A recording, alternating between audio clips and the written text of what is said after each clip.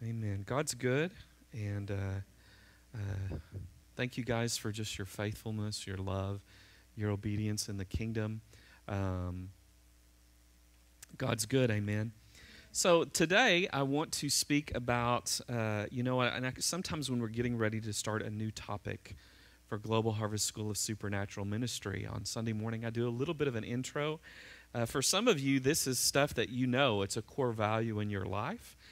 But for others, it's just what God is doing at this moment, in a moment of restoration. So I'm talking about today the new wineskin of the apostolic church.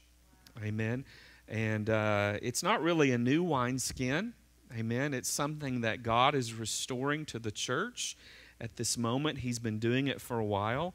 Amen. And, our topic, as Jamie mentioned, is we have a school of fivefold ministry beginning in GHSSM tomorrow night. And I want us to turn, when we talk about fivefold ministry, let's turn to Ephesians chapter 4, verses 11 through 12. Amen. Let's start there. And, I'm just thankful when the Lord, He starts restoring things that perhaps have been lost in the church. Amen. And it's not necessarily something new, but it's a moment of restoration. How many of you know we're in a great moment of restoration in the church? And that many things that God's been doing, especially since the beginning of the 20th century, there's been a great outpouring of the Spirit. And I think in the last 120 years, we've been living in some of the most radical, powerful times in the history of the church.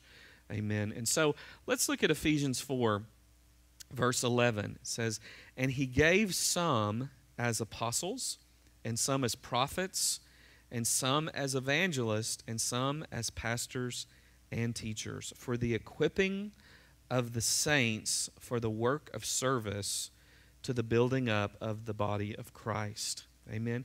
Now, if you look at this verse, there's a shift in our perspective. And it's not so much for many of us because of the things that God's been doing, but the purpose of the early church, the purpose of apostles, prophets, evangelists, pastors, and teachers was, according to verse 12, what was that purpose? To do what? To equip the saints for the work of ministry. Okay? Now, who's a saint in here today? Yeah. You guys should all raise your hands, right? Now, you may not feel very saintly today, right? Maybe tonight, even in the Super Bowl, you'll behave like a saint. I don't know. But, when Paul wrote a letter, when he wrote letters to the early church scattered throughout many places, he would always address it to the saints in that region. We are saints. We're holy ones.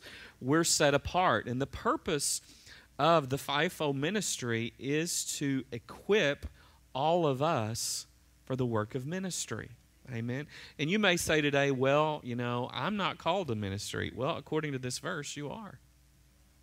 You're a saint called to do the works of ministry. Now, we're going to talk about that today. But, in the early church, the leadership didn't really look at those in the church as just sheep to be cared for, right? They viewed them as the saints called by God to minister, to bring heaven to earth, to release the glory of God wherever the Lord placed them. Amen? And God's forming this wineskin in the church at this moment to not only to contain His glory, but to pour it out. Amen. And so let's look through the filter of Acts 2. And I know the last few weeks we've looked a lot at Acts chapter 2. But I want to go back there today and I want to look at it. But what happens oftentimes is when we look at Acts chapter 2, we look at it through our modern day church filter. Right? And let's talk about that. So here's what happens. Holy Spirit, there's an outpouring. And Peter preaches, and there's this sound that comes out of heaven, right?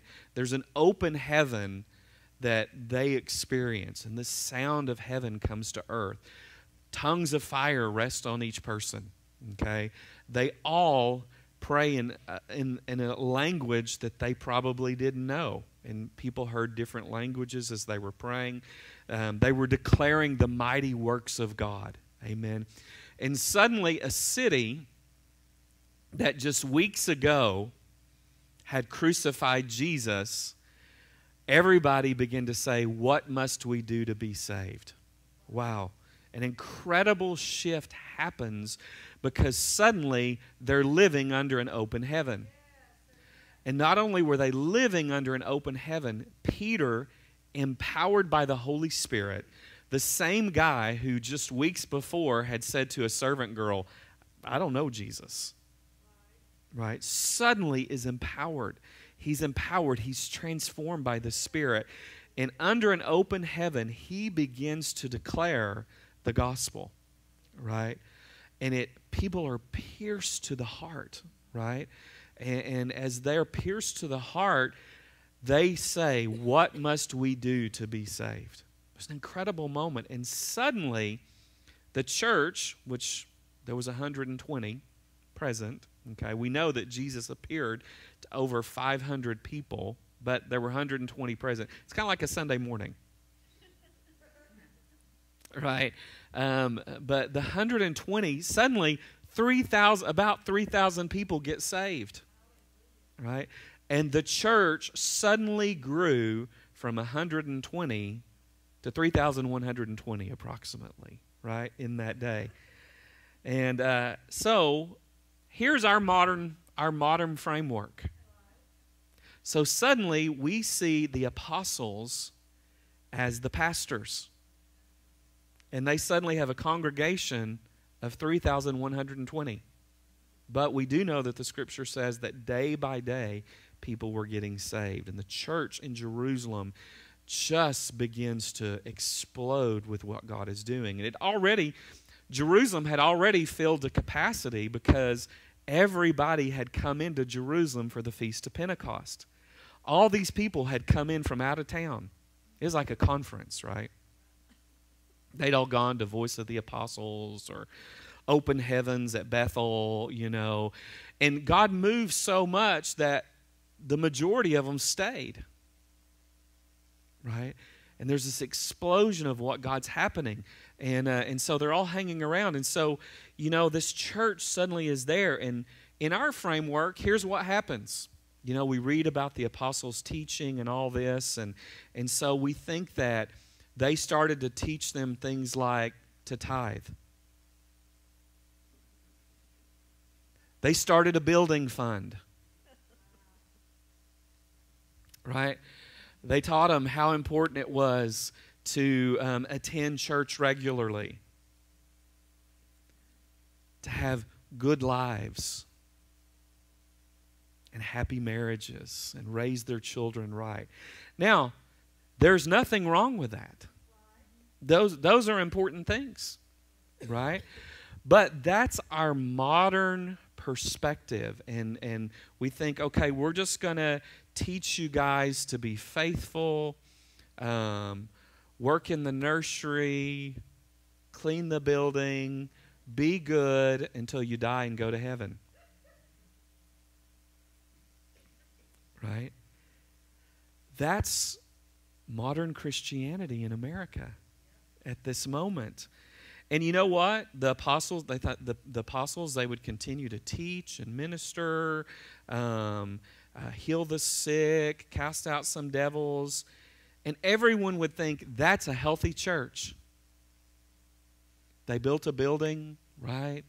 Maybe they had 2 services, right? Maybe more, because, that's all we could get in this building, and, property was probably really expensive in Jerusalem. I don't know.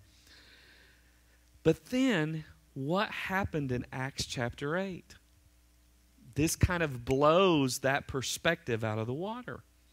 Because what happens is suddenly, and of course, Acts chapter 8 is probably years later. Sometimes we read our Bible like Acts chapter 2 and then Acts chapter 3 was just hours later or days later. It was probably years later. And you've got thousands of people who've been sitting under the apostles' teaching. And it talks about in Acts chapter 2, you know, they were breaking bread, they were fellowshipping, they were meeting house to house, they were meeting daily, all these things. And then suddenly a persecution breaks out in Acts chapter 8. And it says that all the believers in Jerusalem left and got scattered because of the persecution, except for the apostles who stayed there. Okay? Now, if that happened today in many American churches, it would be devastating. Right? What would happen if the church got scattered and you know, we'd just been taught to be good church members? It would be a disaster. Without the leadership of the church, most people would be scattered. They wouldn't know what to do. They'd fall away. Everything would fracture, right? But let's turn to Acts chapter 8. Let's see what happened in Acts 8.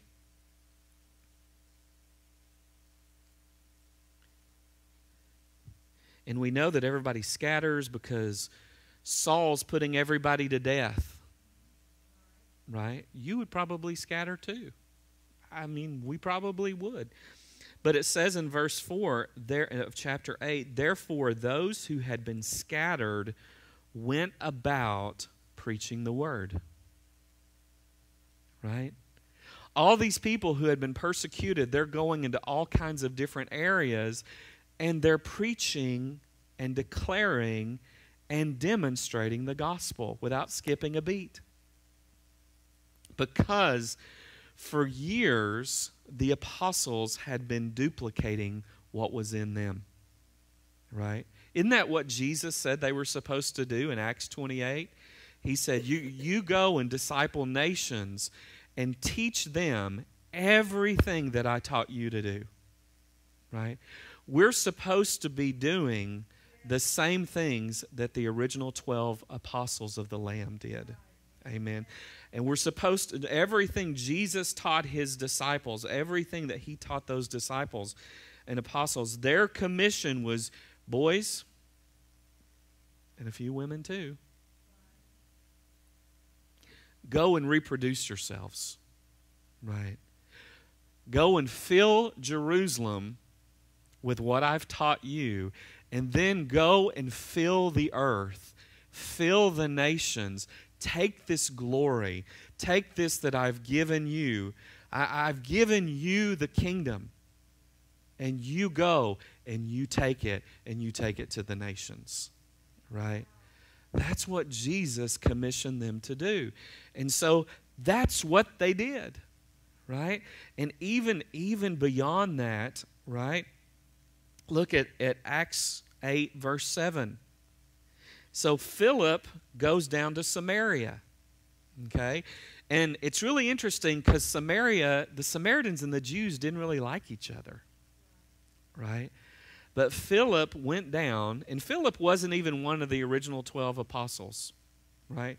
Here's a guy who had been waiting tables. He'd been a deacon, and he goes, but you know what? He'd been taught.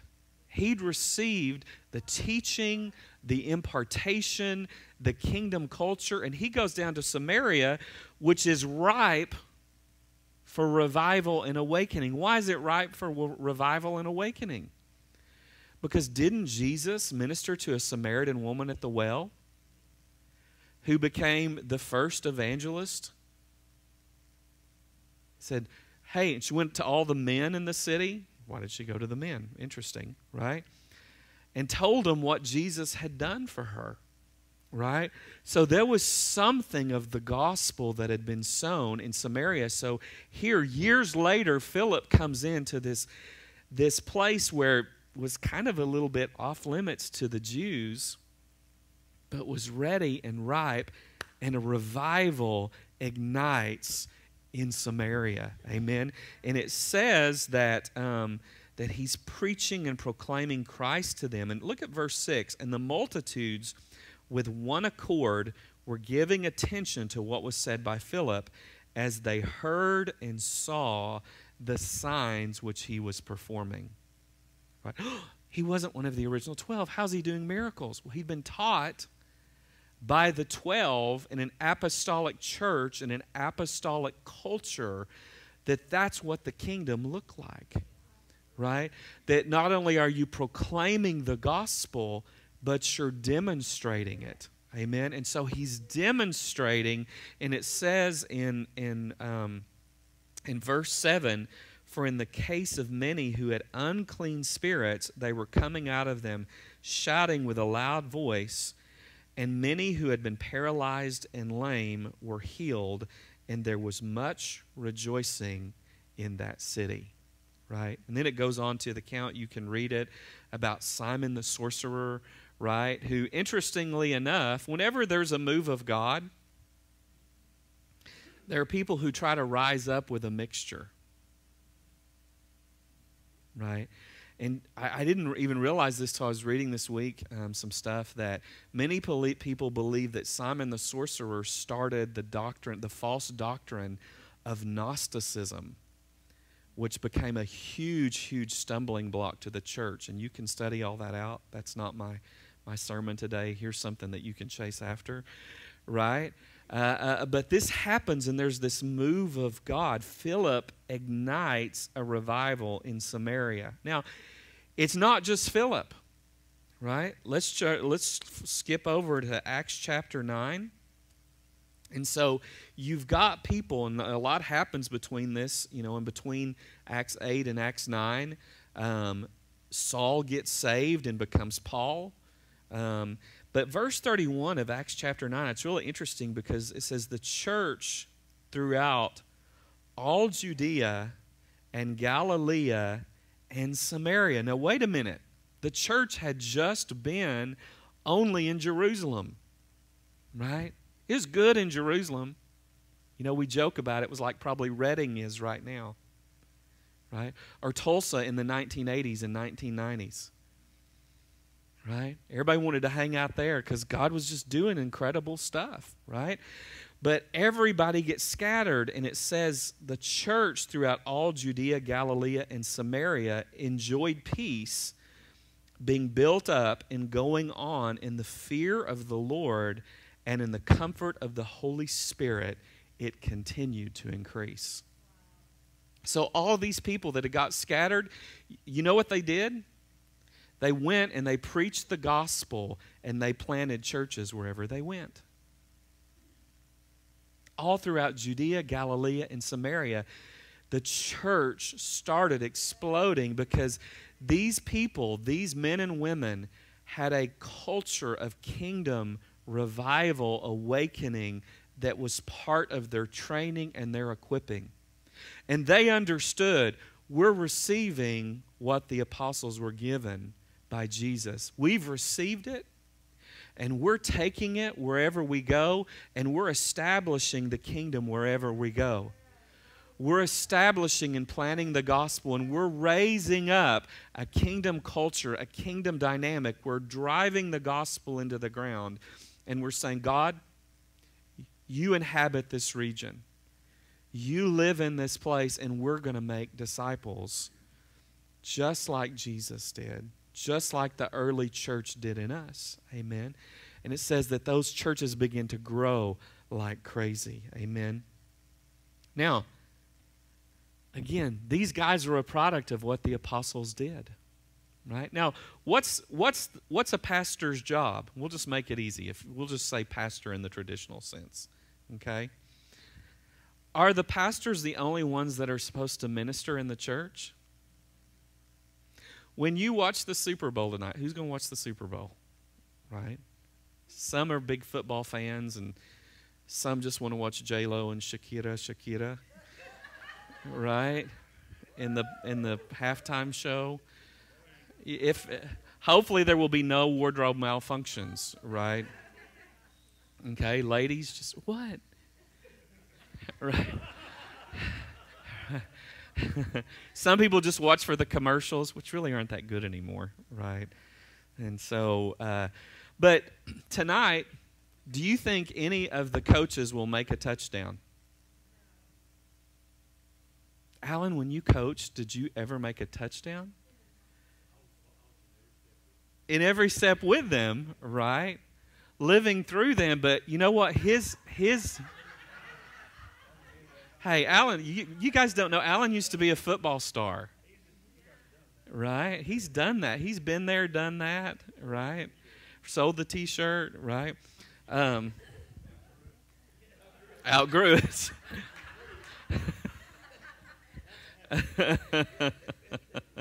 It's a half shirt now, right? Isn't that terrible when that happens, right? But tonight, what's happened is the coaches have equipped the players to do the stuff. And you're not going to see any of the coaches out on the field, right?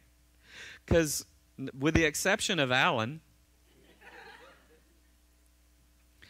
most coaches get a bit heavier. Do you notice that? Right? Right? Now, don't say that, correlate that to any pastors. Right? Because I'm fighting it every step of the way, right? And weighty, the kabod glory, weighty glory of God. We're just soaking it up, right? She said that's ice cream, right? That Bluebell is good, right? But, you know, what leaders do is they train the saints to make the touchdown, right? A leader's success, again, we look at things through our 21st century filters, but a leader's success isn't based on drawing the biggest crowd on a Sunday morning. Now, when we have a crowd, I love it.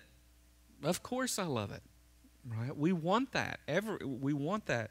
You know, it's a leader's success isn't even based on a leader's ability to heal the sick and cast out demons, even though that's as important as well. I like to see the sick healed when I pray for them. I like to cast out demons, usually, right? Yeah, but a measure of a leader's success is whether or not that they can raise up a generation of saints who can minister better than we can. Right? That's what success in ministry looks like. I hope, and you guys, and I'm watching some of you are more prophetic than me. Some of you have a stronger healing gift than me, right? Jamie's probably a better preacher than I am. Do not say amen. So what my mom told her before she passed away. She said, "You're a better preacher than Andy, but don't tell him I said that." And she told me, right? But you know what? That's kingdom, because we're pouring into a generation, right? And when there's not competition in the kingdom, but we celebrate when someone surpasses us, right? That's what the kingdom looks like. Some of you are, as you continue to grow, right? Some of you will be far more gifted in deliverance and inner healing than I've ever been, right? I mean, I look at, even just in the natural, I look at some of my kids. Some of the things that Olivia does. Right. Man, she did an amazing job yesterday.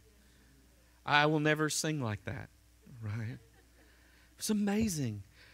When Emily speaks, you know, and when she prophesies, I'm just like, holy moly, who is this kid? Right? Mia's already far more intelligent than me. Right? You know, and I love it. I love it when my kids excel me and they go past me. And it's the same way in the kingdom, right?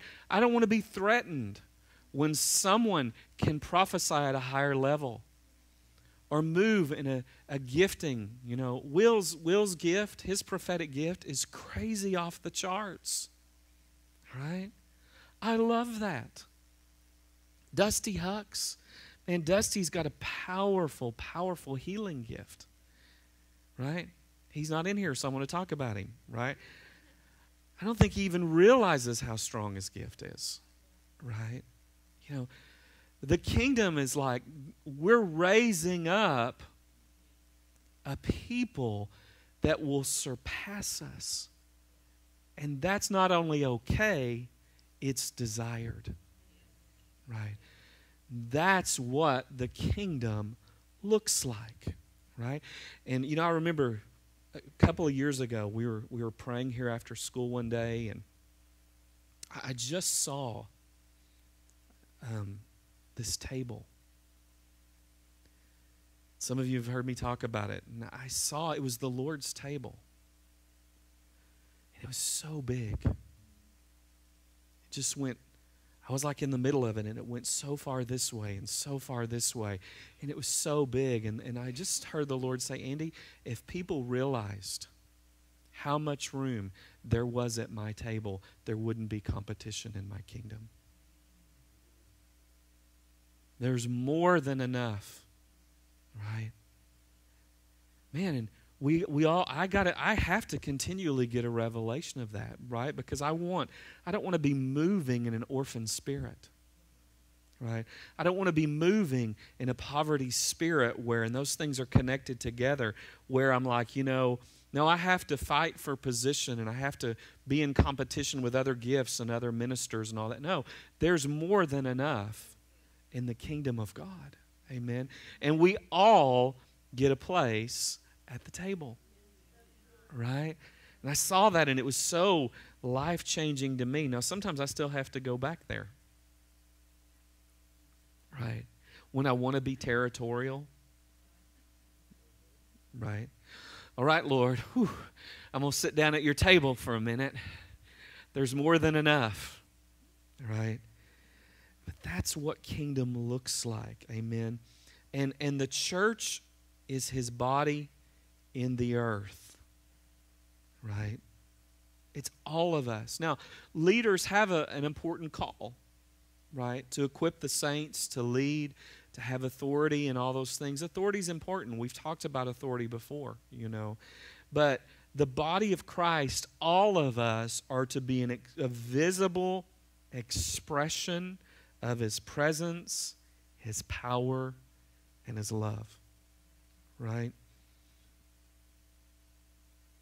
In the book of Acts, the apostles weren't just teaching the 3,000 to be good church members.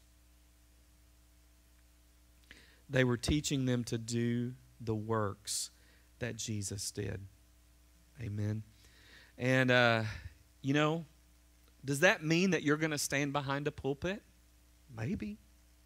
Right? Maybe that's part of your call. Maybe it's not. Okay? Ministry is doing what Jesus did. And that means that if you find people that are oppressed by the enemy, you bring them into the blessings of God. Right? If you find people who are lost, you bring them into salvation and everything that means. It's so much bigger than we thought it was. Right? That if you find people that are in bondage, you bring them into deliverance. Amen. If you find people that are sick, you bring them into healing. Amen. If you find people that are in lack, you find them and you teach them how to walk in abundance. Right? You bring them into those things. That's ministry. Amen. Now, let's notice how the New Testament describes members of the early church. We already looked at Acts chapter 8, verse 4. And those that were scattered, they all went out. They all went out and about preaching the word. Okay? Now, what about another very famous passage of Scripture? Mark 16. Let's turn to Mark 16, verses 17 and 18.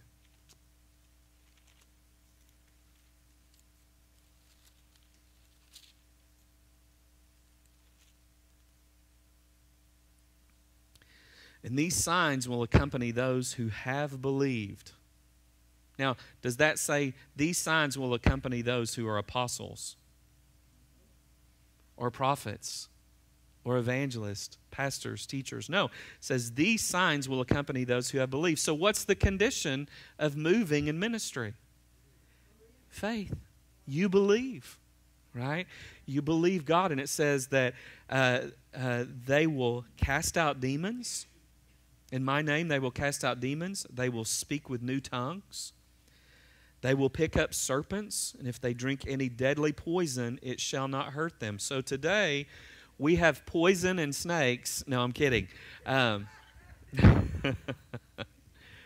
That's next Sunday, right? You visitors are good, right? No, but that just means that we won't be harmed by the power of the enemy or any circumstances in the earth that are trying to bring destruction. Do we need to know that in today? I mean, regardless of what's happening with the coronavirus, we won't be harmed. Amen. There's a supernatural protection that God brings. And the cure is not drinking a bunch of Coronas. Regardless of what you've heard, don't try that tonight. Some of y'all know what Coronas are. You shouldn't know that, right? You saw the commercial, right? Just on a commercial, right? I'm just part of the culture, right? But yeah, there's this reality that we're living and not only being affected by the power of the enemy. Now, sometimes does the power of the enemy and the circumstances of what's happening in the culture on the earth, do those things try to affect us? Yes, right? I mean, we fought some stuff last night, right? Ugh, I hate the devil, right? But we're like, nope. This power isn't going to affect us. We're pressing through it, right?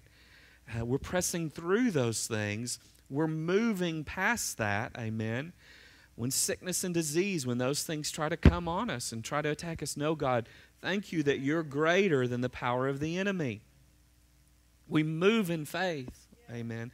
We believe what he said, and we press in to receive from him what he's pouring out, amen? And so everybody who wants to move in this, and we've been commissioned and called to do it, they can all heal and deliver. Amen. John 14:12. And I'm just trying to give us some scriptures here that show the reality of this. John 14:12. Jesus speaking to his disciples. Truly, truly, I say to you, he who believes in me,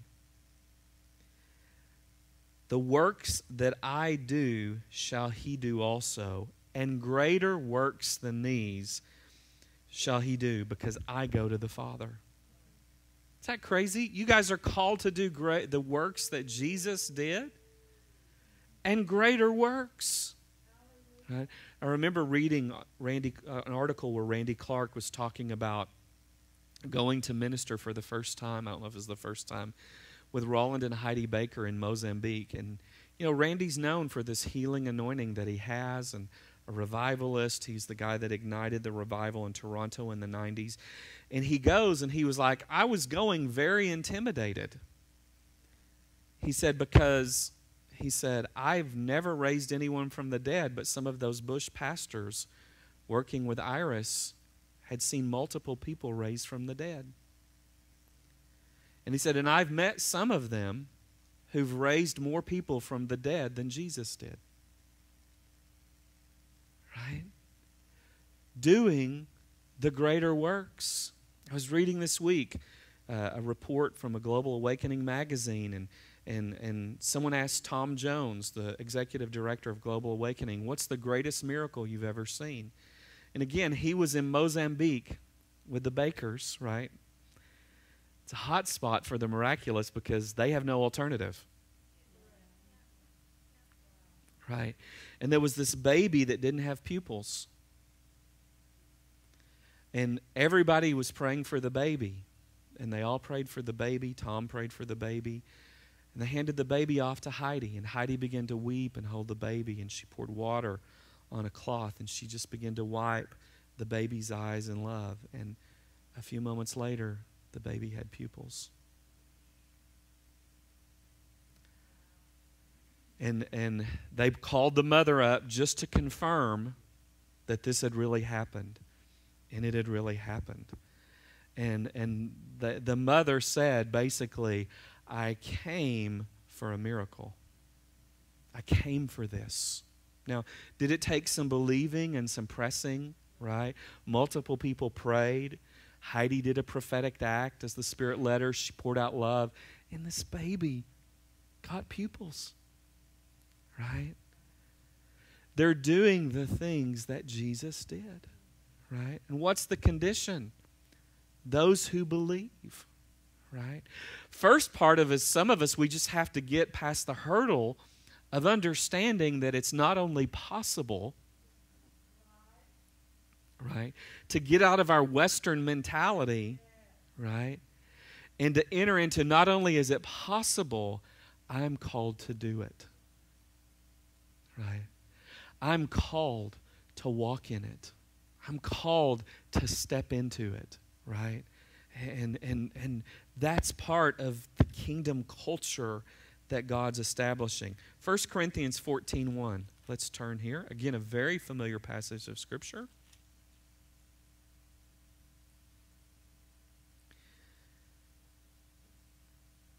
First Corinthians 14:1. Pursue love. Hallelujah. Pursue love.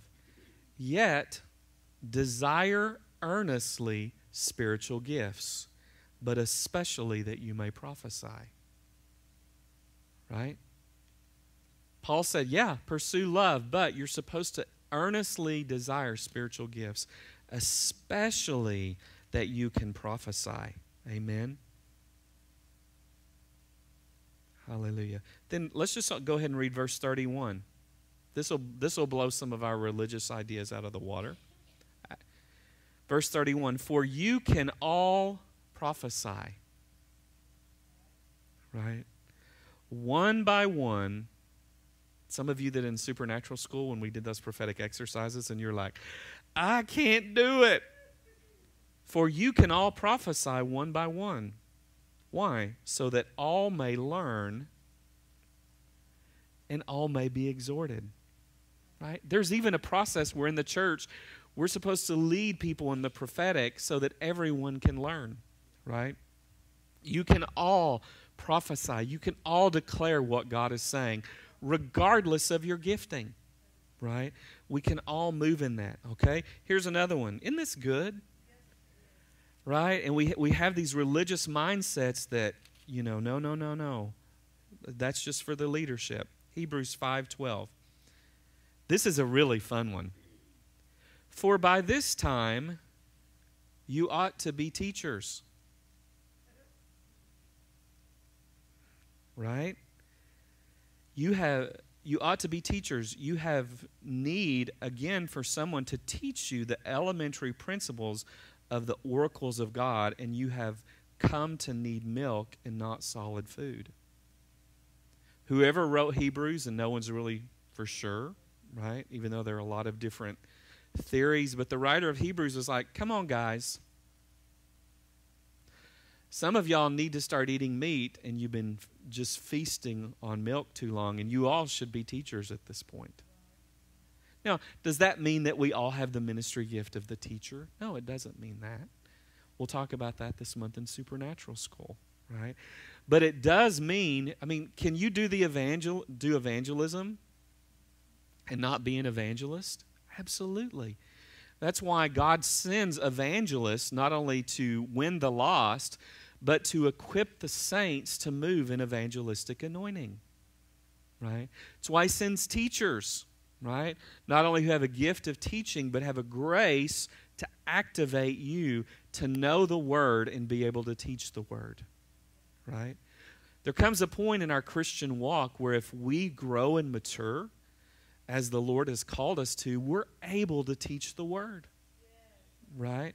Now, some may teach it at a higher level, but still, there's an element that we should all be able to do these things, whether it's praying for the sick, casting out devils, prophesying, teaching the Word. In the New Testament, all are supposed to do this. Amen. Hallelujah. Jesus equipped the saints, right?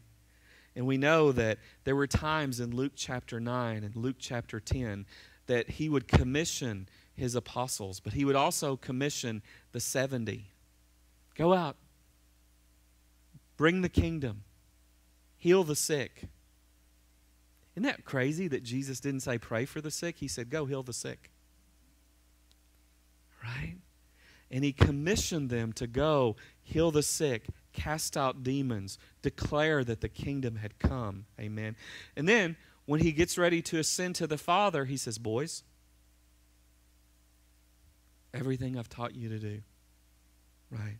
Here, I'm giving you the kingdom. All authority in heaven and earth has been given to me. Therefore, go and make disciples of all the nations, right? Teaching them to do everything that I've commanded you to do, right? Now, that kind of upsets the apple cart. Because suddenly, in the American church, we have to understand, I'm responsible.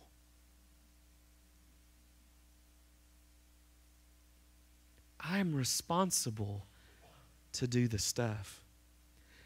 And it's so fun watching people begin to move in stuff. Right? It's so fun the first time that you pray for someone and you watch them get healed. Right? It's almost funny to see sometimes who's more surprised. I like it when you pray for people and they're like, I don't believe it. Or when you pray for someone and they get healed and your response is, I don't believe it. Right? But there's something when you begin to move in that, right? That you begin to experience the power of God. You begin to experience the love of God. You begin to experience the compassion of God, right? You begin to experience those things. You know, the first time that you see something demonic, it's weird, right? And you may never see it, but when you see those things letting go of people, right?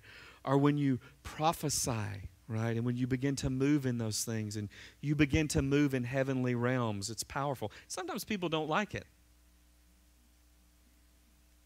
right? But there's a call for us to be the apostolic church, right? And I know there are a lot of terms floating around about what that looks like, but that means that we just get equipped to do what Jesus has called us to do, right? And sometimes can it be intimidating? Sure it can, right? But it just takes a shift of our understanding to begin and move those things. And that's why the church in the book of Acts blew up, right?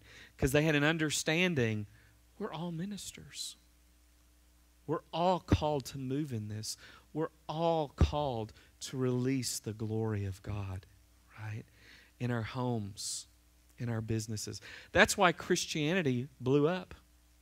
You read historical accounts and they're like, there's no place that Christians haven't gone. They're everywhere. They're in the marketplace, right? They're merchants. They're slaves, right? They're in the government. They're everywhere. And they're filling the earth with the glory of God and the teaching and the power and the majesty of God. Amen. And that's why Christianity spread like wildfire. Amen. So today, you're commissioned, right? I do this often on Sunday. You're commissioned today in your classroom, whether you're a student or a teacher. Now, don't disrupt the class, right? Hannah, if you start having words of knowledge, in class, I don't know how you're going to facilitate that, right? Right? You're commissioned to go and do the works of God. He's with you. right? He's with you. Sometimes we're waiting for the goosebump, right? Somebody in the cubicle next to you may not shout glory, right? And that's when you just begin to move in what God's doing by faith, knowing He's with you. Hallelujah. Hallelujah. Now, this morning we're going to have communion. Amen. We always do this as much as possible on the first Sunday of the month. Hallelujah. And I just want to read out of 1 Corinthians 11. Amen. And know that as we're taking communion, that it's a table of grace. Amen. If you have need, I want you to approach the Lord's table as a communion table of grace, right? We've seen people get healed just through communion, right? I believe that God not only wants to heal physically, I think sometimes when we're celebrating what Jesus has done, that sometimes we might get delivered from something, right? If you have an area in your life where you're like, oh my gosh, I can't take communion because I might drop dead, right? Anybody raised like that? Yeah, I was. If you've got sin, don't take communion, right? We all have to sit down, right? But come to the communion table like, God, I come because of the blood and body of Jesus. I come to receive what you've done. I appropriate grace that empowers. I appropriate the healing of Jesus. I appropriate the blood of Jesus. Lord, thank you that you've saved me and that you are saving me. Lord, deliver me, heal me, set me free as I celebrate what you've done. Amen. So let me read out of 1 Corinthians chapter 11, verse 23. For I received from the Lord Jesus that which I also delivered to you, that the Lord Jesus, in the night in which he was betrayed, took bread. And when he had given thanks, he broke it and said, This is my body, which is for you. Do this in remembrance of me.